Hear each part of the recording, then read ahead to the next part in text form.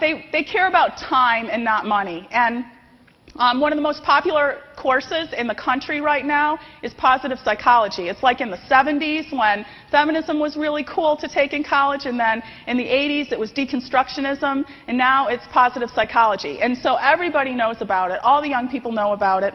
And it's about the science of what makes you happy. It's not a mystery anymore. There are really cool people studying it. In fact, Stumbling on Happiness is a great book by a Harvard guy who's been studying it forever.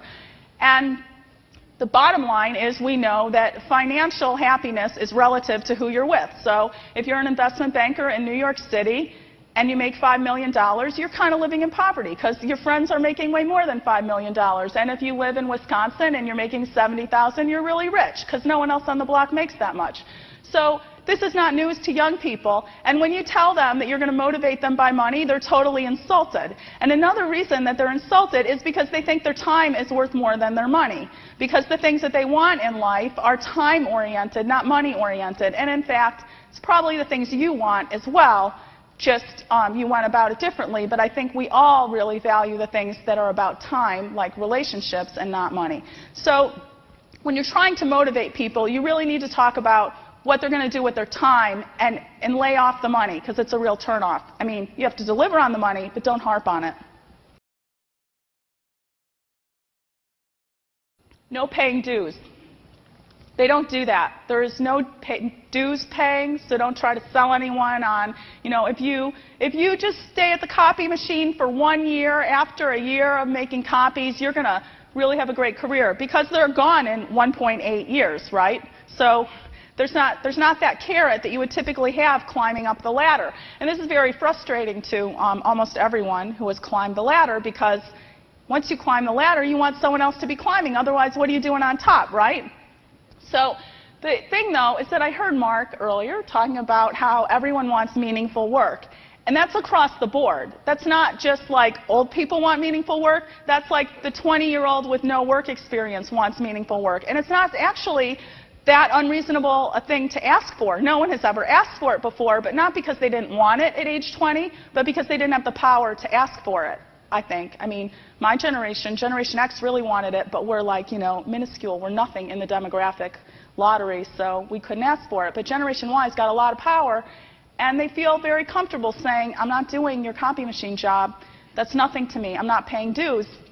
So a way to spin that is to say, here's a deal. We'll make a deal every day. You do my crappy work for me, and then I'll give you mentoring. They love mentoring. Or you do my crappy work for me, and then I'll expose you to people who you wouldn't normally be exposed to. But just be real, okay? Don't tell them that your crappy job is a good job. It's much better if you just are upfront with them about what you're offering. I mean, they're authentic people, and they would expect the same from you. No working 9 to 5. I know that it's really comforting to have people work 9 to 5 because then you can watch them all the time. But if you watch this generation, you'll just see them listening to their iPod and doing IM all day. So there's no point in having them in front of you because it'll just piss you off. So the better thing to do is manage by results.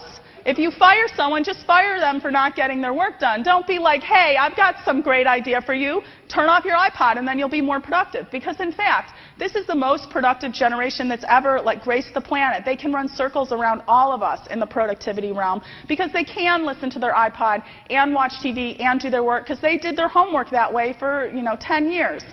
So even though you don't understand it, it doesn't mean that you need to make it go away. And in fact, once you get rid of the 9 to 5 thing and let them work whatever hours they want, here's a surprise, they're going to be in your face all the time anyway because they love mentoring. You would call it micromanaging.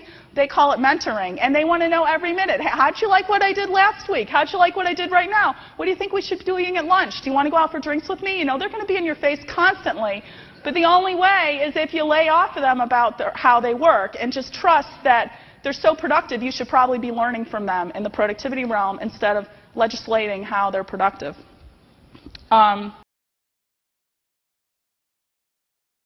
is they want to be surrounded by time management ninjas. And when you watch those young people online all day where you think they're not being productive, the most popular blogs that they're going to are productivity blogs. They're blogs that dissect every single little thing you do every day on your computer and how you can do it faster. So for example, a young person leaves, most of them have their inboxes totally empty. They sneak up behind you and see your computer and you're like scrolling up and down your inbox looking for the next thing to do. They think you look totally constipated because you kind of are, right? You're like clicking every email you click and don't answer, you're like wasting a little more time. And the young people have, they live by rules.